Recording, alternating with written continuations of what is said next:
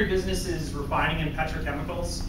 So it's making gasoline, diesel, jet fuel, aromatics, things like benzene, paraxylene. These are all building block type chemicals for intermediates that turn into end products. Olefins, that's an area that I work in, primarily making ethylene and propylene.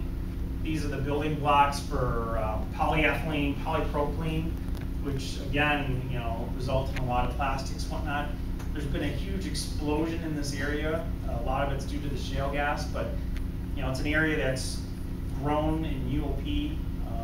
The technology that I support is the oil flux technology, and before 2 years ago, we maybe had 9 operating units. Within the last 2 years, we've sold about 24 units.